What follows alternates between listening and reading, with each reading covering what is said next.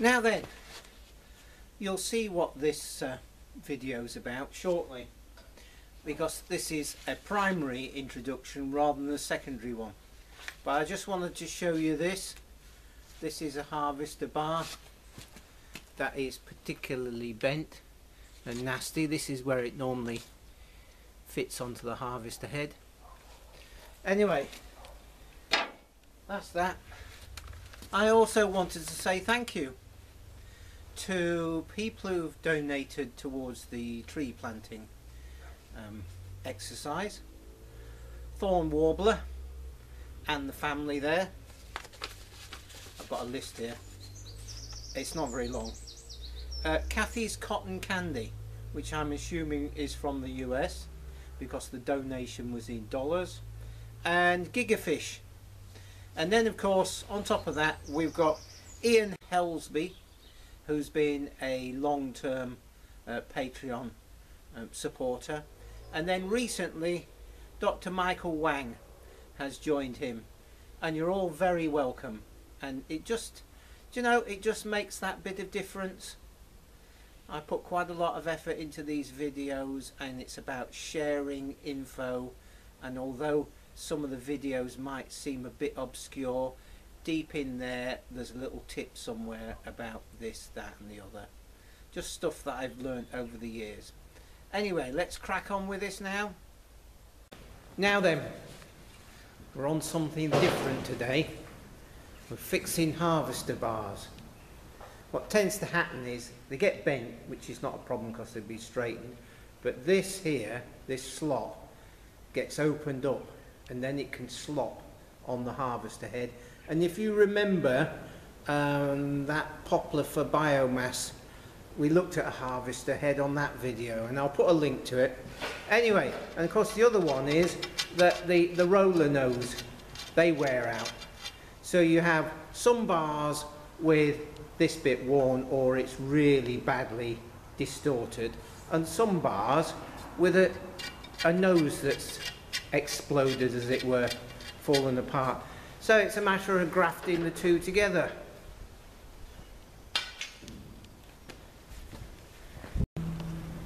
So hopefully you can see that the slot in that bar is okay, and the slot behind it, that is opened up.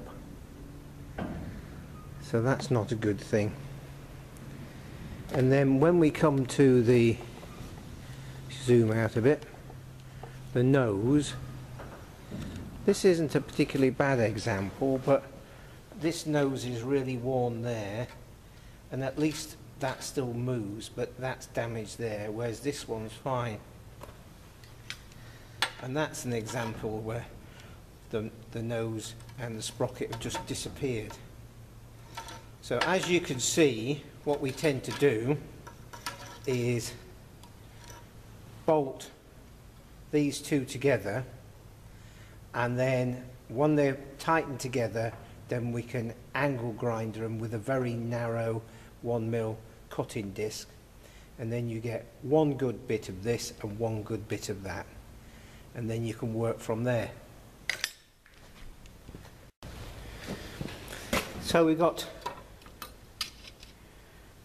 two bars, they're the same shape with opposite faults. That nose is absolutely shot, this one's not, and the opposite, the other end.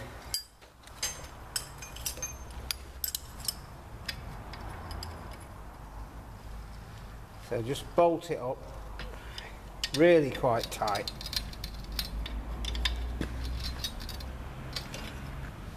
And we're going to, this is a removable nose, but apparently it's difficult to get these, so we're going to cut this side of that hole. So I'll just line the bars up.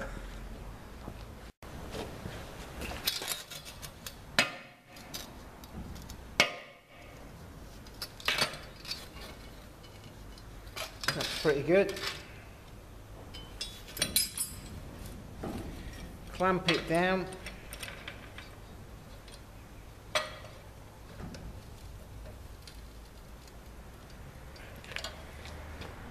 And you don't have to be totally dead right, because you're matching the bars together.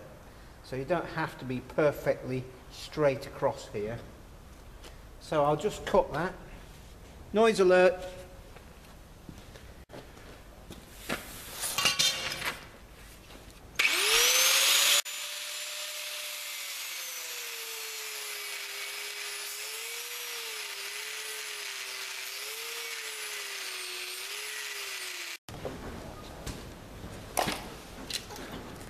So I just had to move the camera because this bolt was getting in the way.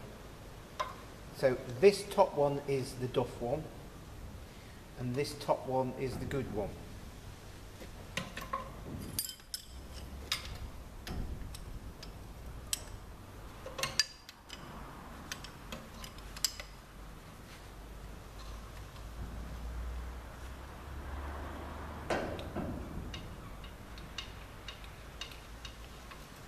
So there we go. That's duff, that's good. That goes on there, like that. Okay. So I'll just line this all up, but the next thing to do is, let me zoom in.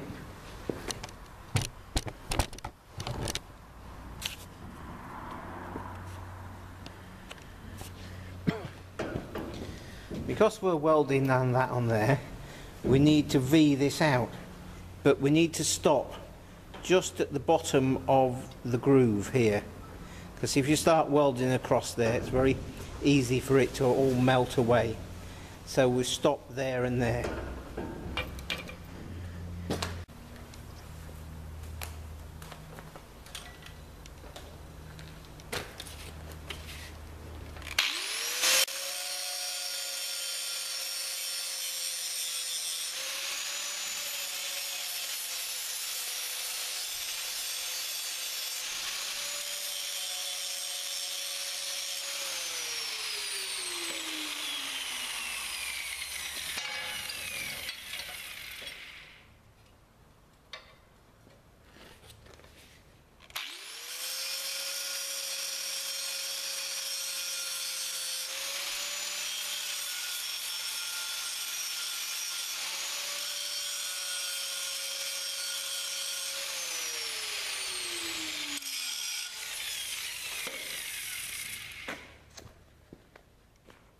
So there you go.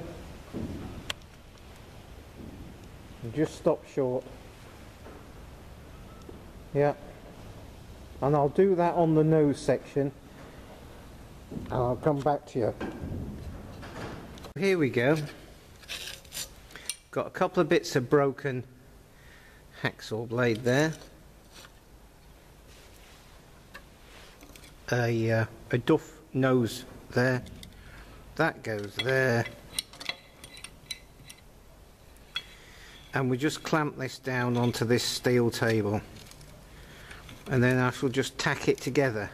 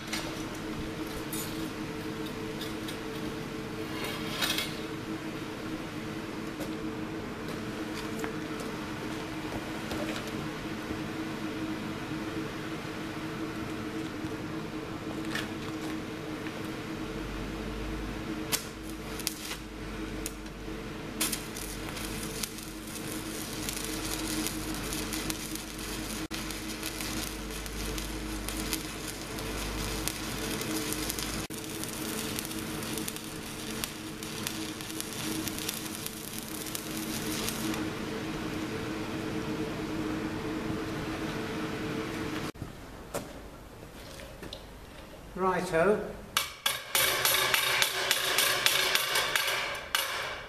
That's not bad. I'll just grind that back. So that's good and smooth. And somewhere on this bench I've got a short section of chain here, and that just a little bit, so we'll just run the little grinder. That side's pretty good. This side, there's, oh no, that's fine now.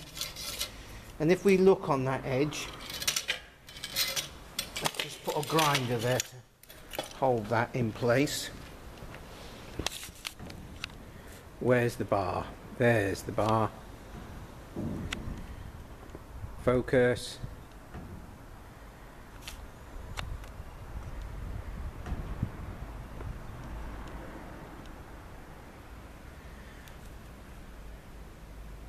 You can hardly see the join. There it is, just in the middle there. Yeah, so that's pretty good. So I'm pleased with that. So I've just got to crack on with some more.